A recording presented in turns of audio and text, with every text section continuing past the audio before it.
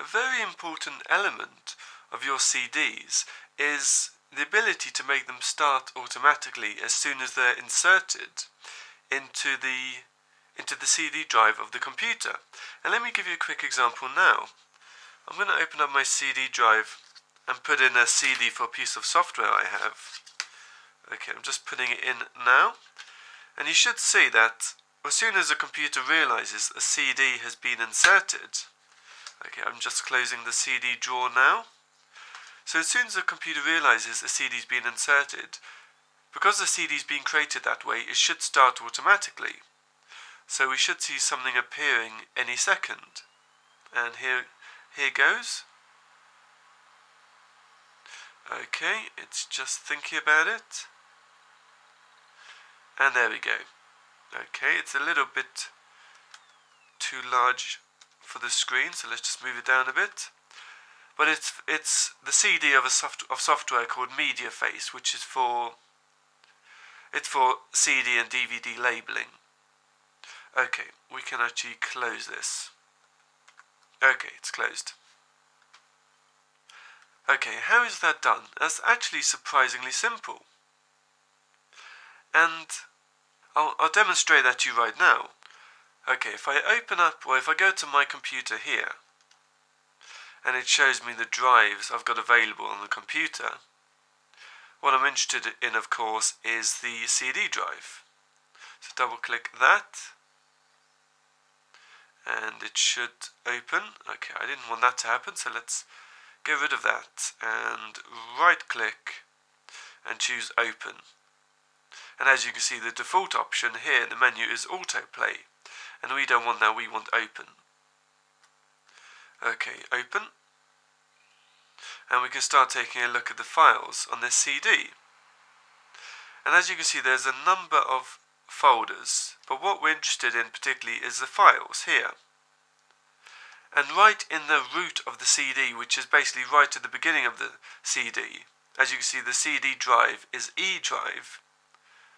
And basically right at the start, let me be a bit clearer. When I say root, I mean right at the beginning of the CD. If I double click a folder, we're no longer in the root of the CD because we've gone into a subfolder. The root is the location on the CD when you're not in any folders. So let's go back up. Okay, we're in the root of the CD now. And we're interested in the file autorun.inf, autorun.inf. And we can actually ignore this autorun.ini. We don't need to worry about that. All we need to do to replicate the automatic starting, or the autoplay feature, is autorun.inf. So let's double click it. And that's all it is. Very simple structure. Open equals, and then the file you want to run automatically. In this case, it's setup, the setup file. But you would, of course, you would keep the structure in place of this file, but you would simply change this value here. And I'll come to that in just a moment. Okay, let's close that. Right, I've copied the autorun.inf file to the desktop here. And I'll talk through customizing it in just a moment, but what you would want to do is, let's say you were creating a brand new CD from scratch. So you would, let's say, right click, and you want to choose new, and you want to choose folder. And let's call this folder my new CD. And if I was to click, hold and drag this here, I can move it into the My New CD folder. Yes. Okay, let's open this folder now, double click. And here it is, here's the autorun.inf file. So we've started creating the CD. At the moment there's just one file, of course. So let's double click it. And again, keep the structure in place. And you can pause this video if you want to copy this down.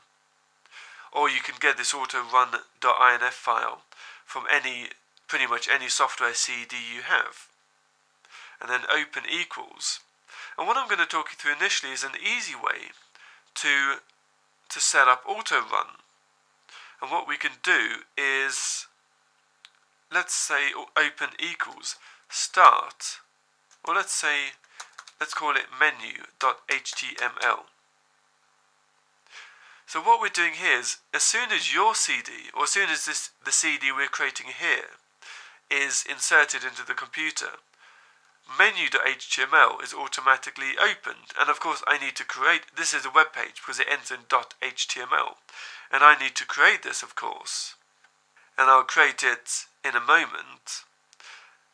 But this is an easy way to create this, to use this feature, because web pages are easy to create. And basically what happens then is when your CD, or in this instance when this CD is inserted into the CD drive, then this web page opens automatically in the web browser.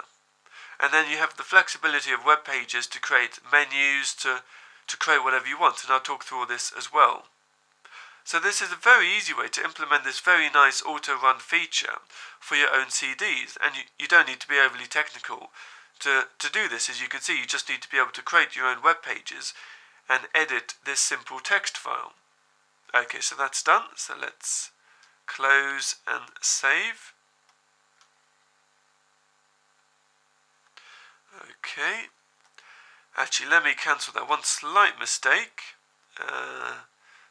Let's close it and not save for now.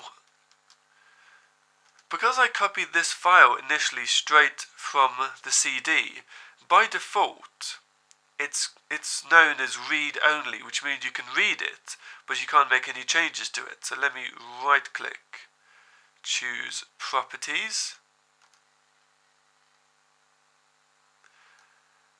and okay, what we're interested in is here, attributes down the bottom.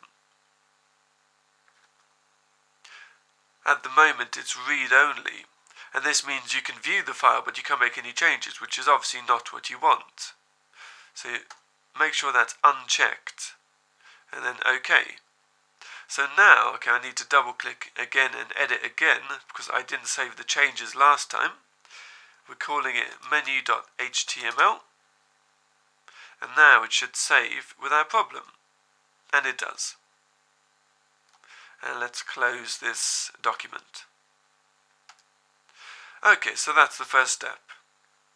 So that's how easy it is to get your CDs to run automatically just by having an autorun.inf file and customizing it as you want for the type of file, or for the file you want to open automatically. And I would suggest, to keep things easy, just having a web page opening automatically, because then it's very easy for you to create and customize web pages, to create menu systems, to create menus, and to help your user, the person viewing your CD, find their way around your CD.